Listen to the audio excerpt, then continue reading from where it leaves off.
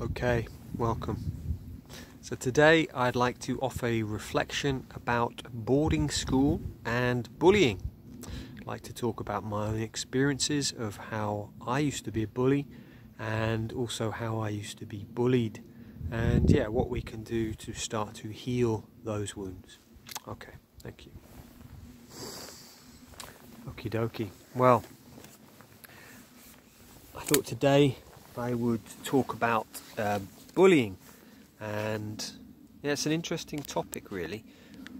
I feel that over the last few days, I think it was, I got some comments on my YouTube channel about my boarding school videos, and reflecting, they were quite aggressive, and it was like just seeing, the bully, and I found, it was very powerful because it kind of brought up how I could be at school. So I found it to be really a great reflection to have that, someone else trying to bully me, and just to see, how I respond, and I can go into,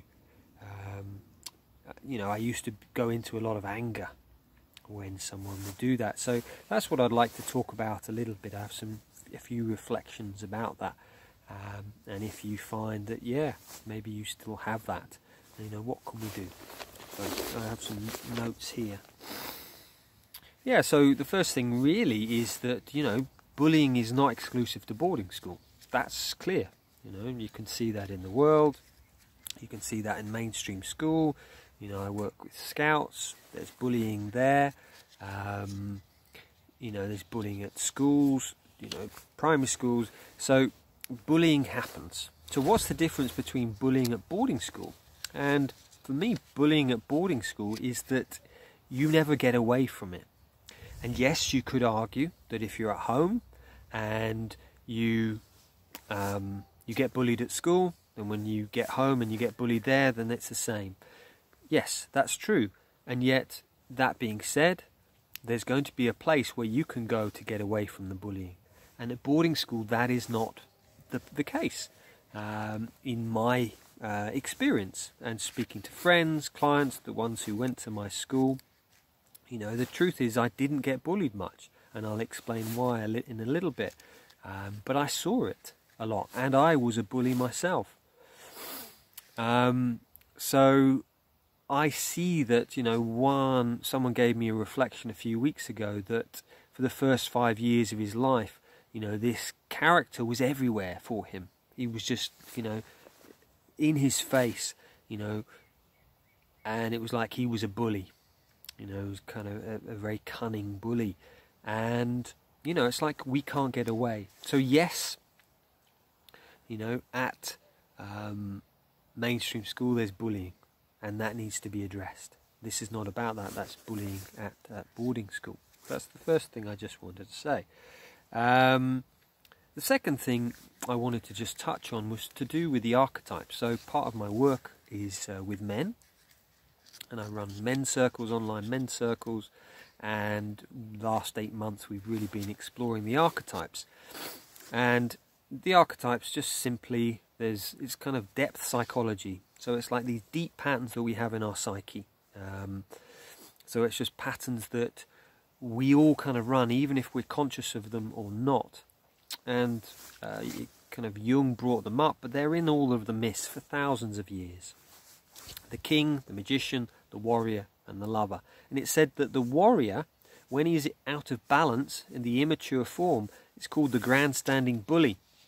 And this is the active. And basically the reason they say in psychology that we bully is because deep inside we have this fear that we are weak. We are fearful that somebody will find us out.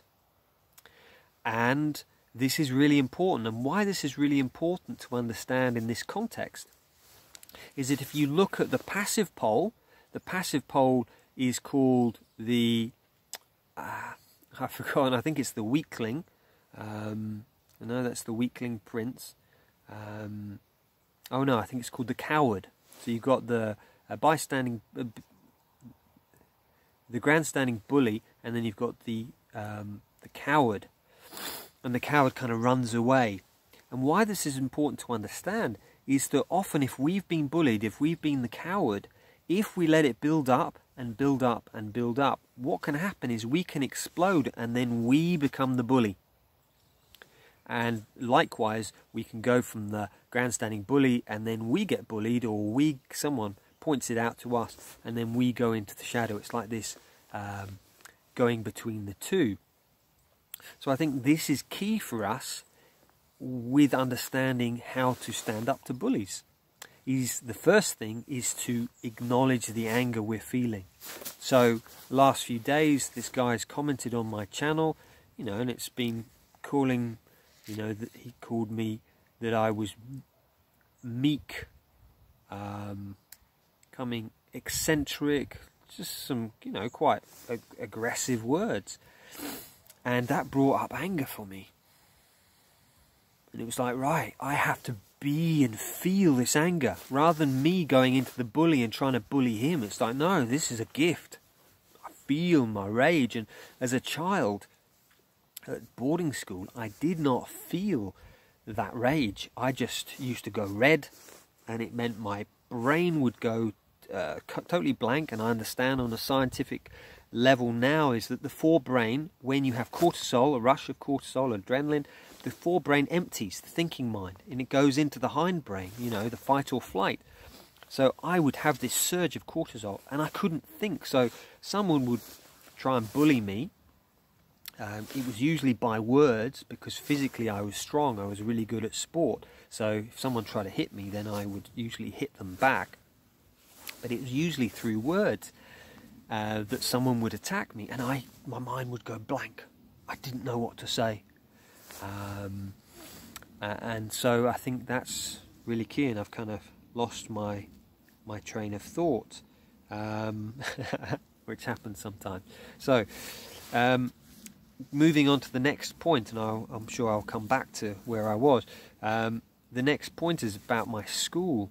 So we had bullies, and for me, I noticed that the bullies used to be, not always, but used to be those that had struggled to fit in on the first year.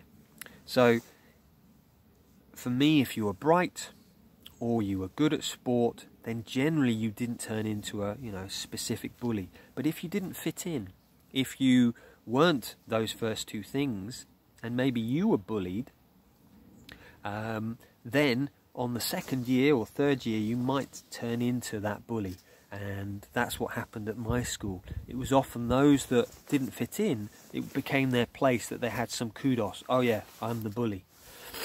And that's kind of, for me, I wasn't specifically the bully, but I see now that through my own actions of being the passive-aggressive, so I used to just sit and be really quiet, but it was my rage, just like, stay away from me.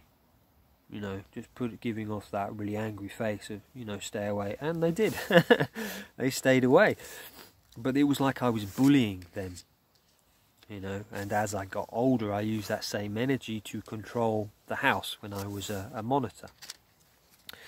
So I think, if we talk about the three types of bullies, there was the physical bully, who was generally stronger than someone else, so they would use physical force. People tried that with me, but I was strong, so I would usually hit back. Mentally, so the mental bullying, and I found that was more specific at our school, certainly in my house. There was a lot of mental bullying. And then there was the emotional.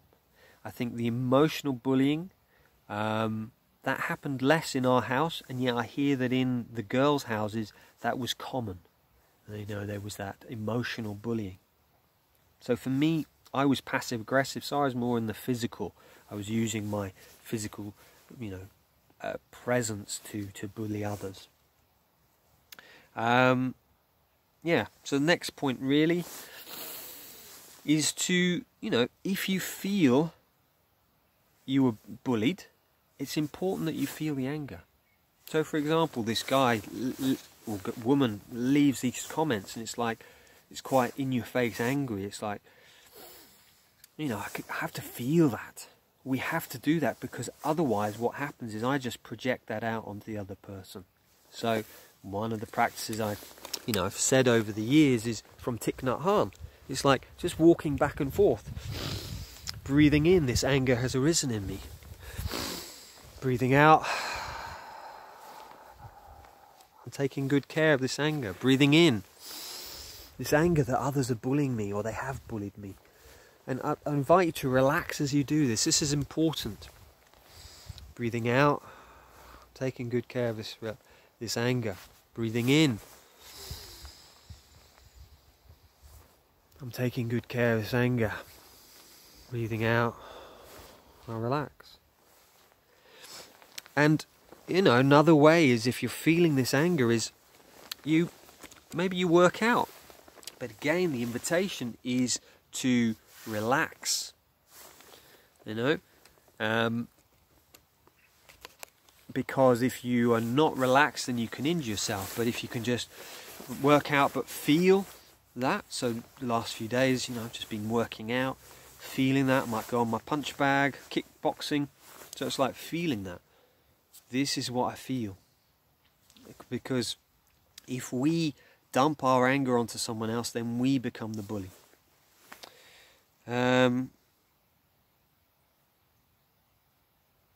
Yeah, and I think the other thing really is about bullies is like, one is, if you've been a bully, is forgiveness.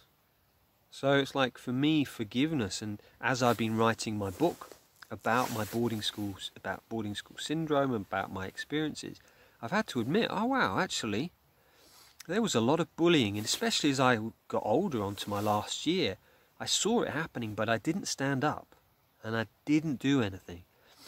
And, you know, I was a bully, really. Although not in-your-face bully, I was still a bully. And I have to forgive myself, and through writing it, it's like, oh, you know, starting to forgive myself. And then this leads to the next point, is compassion. So compassion for ourselves.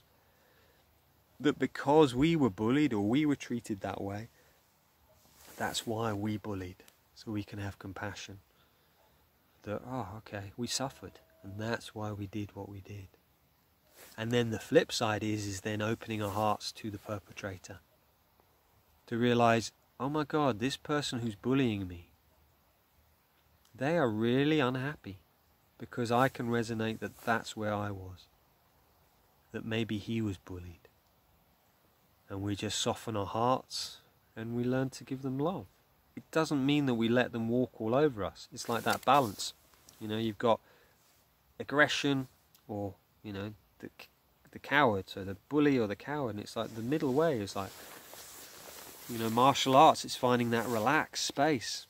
You know, when I've trained in Aikido, it's like you relax, so the opponent comes at you, and you just get out of the way in a relaxed way. It's like just flowing. And this is really key for us. It's like finding that compassion. You know, it can come at us, and we can just say, thank you, but no thank you. And we can take that gift, but say, thank you, that's a beautiful gift you've given me. You've really helped me to grow here. Yeah, so I think that's a wrap. So as always, if you have any questions about this, anything you'd like me to talk on, that would be great. But yeah, I just feel, if you feel that you were either a bully or you were bullied, is that it is possible to heal it. If you were a bully, it's learning forgiveness, compassion. And if you were bullied, again, it's compassion for that person, and also to feel your anger. And just allow that, relax, allow it up, maybe work out, and just allow this to process. There's also matrix re-imprinting is what I use with clients a lot, and EFT. That just really helps to move through those blocks. So, yeah, have a wonderful week, and yeah, in these strange times, and yeah, really take care of yourselves. Okay.